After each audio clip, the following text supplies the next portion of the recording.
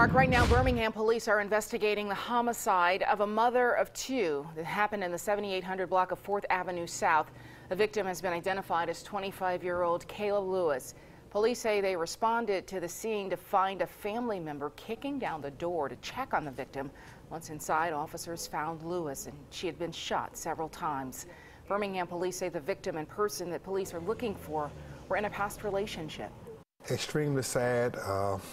I was at the scene, and to think about what occurred and this young lady losing her life, it should trouble everyone. This is one of the most hardest things to wrap myself around.